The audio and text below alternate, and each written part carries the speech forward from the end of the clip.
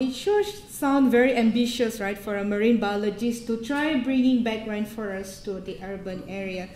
But let me tell you, my story is very, very interesting. So I come from Sarawak. It's a Malaysian part of Borneo. So the island of Borneo is situated here in the tropics, and we are very unique because this island has three political boundaries.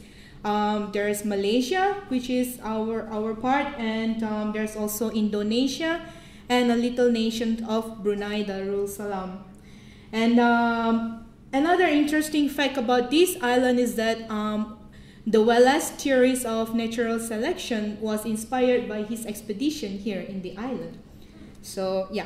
Now, my title is bringing back the rainforest to urban Malaysia because what our project is doing in this area is that we are cutting down buildings to build more trees.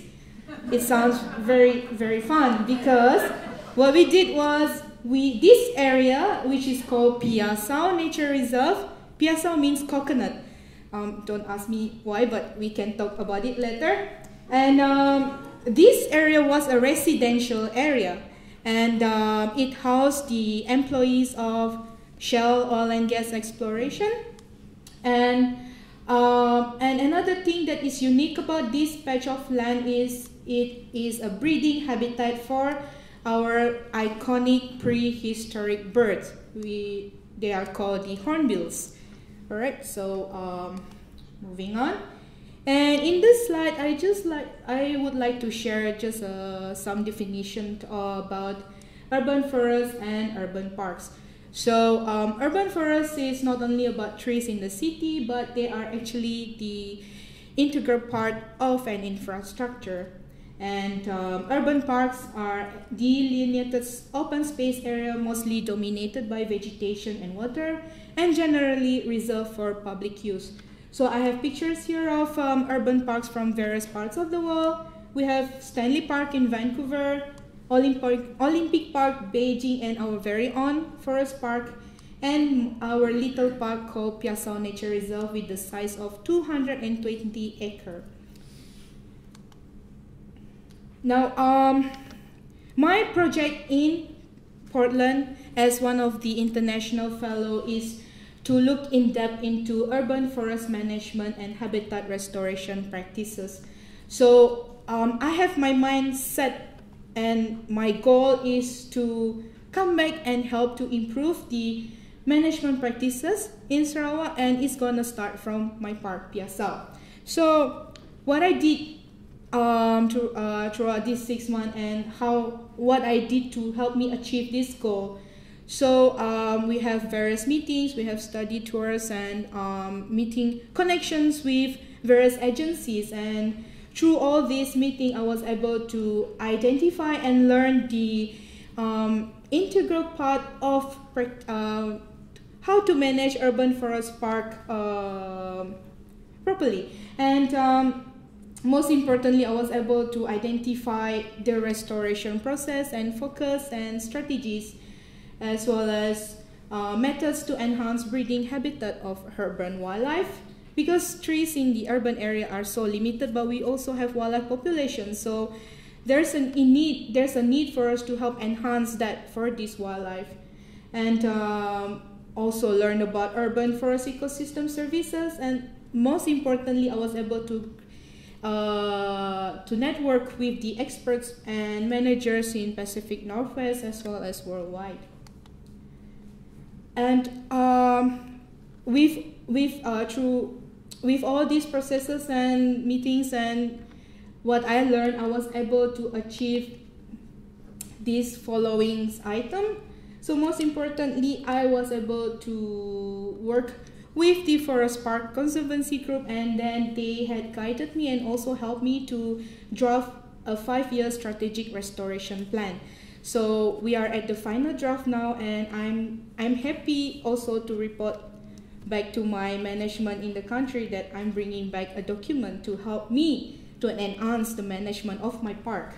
And in addition to that, I also learned from the initiative here of the arborist group here that we as human, we can help and assist these cavity nesters to enhance their breeding habitat, and how they do it is through sow and bores, and they actually help to build cavity for the birds here. So our hornbills are cavity nesters, and they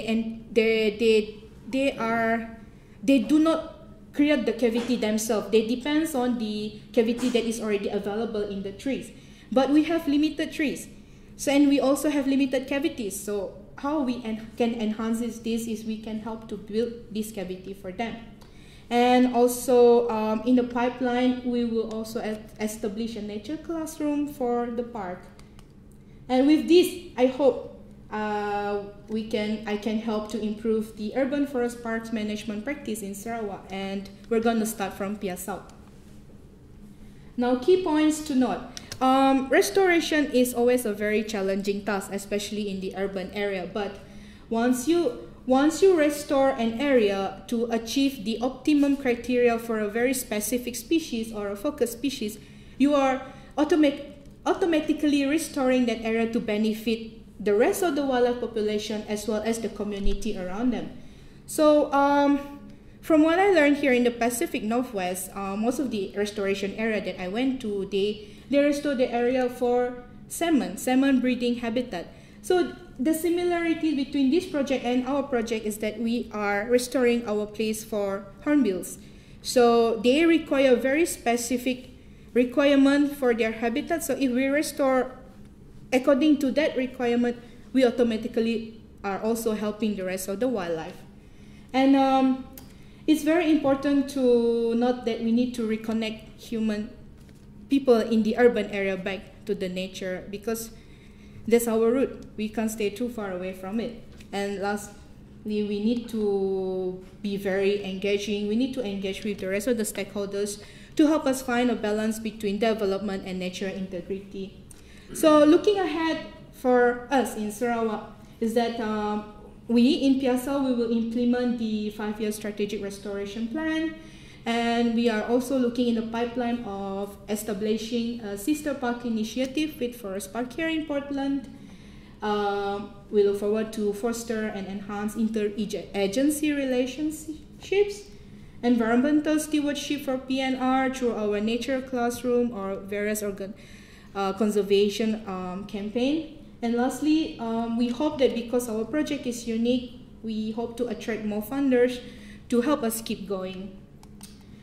And this experience and this fellowship has been a great and an amazing journey for me. And with that, I thank the following people, my sponsors, my funders, the World Forestry Centers, and these agencies that had helped me throughout this this fellowship period. And lastly, I would say terima kasih. That's how we thank people in Malaysia. And here I leave you with a picture of our hornbills. This is the male hornbill. We named him Jimmy. And this is his partner, Juliet. So they have a very interesting love story. You can ask me later on after this presentation, and I am so glad to share this with you. So for future interaction, if you are interested to come to my park or even to Malaysia, this is my contact. I gladly welcome you to my country. Thank you very much.